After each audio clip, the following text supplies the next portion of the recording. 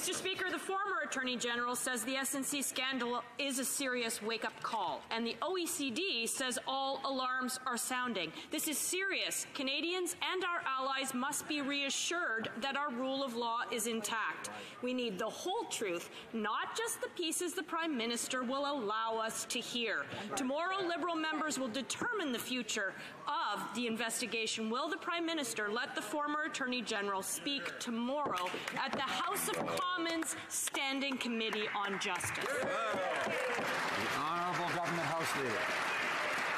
Exactly as that member has asked, I would like to reassure Canadians and international partners that the rule of law is intact in Canada. I would like to reassure Canadians that they can have trust and faith in our democratic institutions. It's the Justice Committee that is doing their important work, and they continue to do so. The Conflict of Interest and Ethics Commissioner is studying this matter, and we know that they will do their important work. We know that there's 2 ongoing investigations, court cases. We know that we can have confidence in the independence of our judicial system. Mr. Speaker, we have confidence in Canadians can too. Thank you, Mr. Speaker.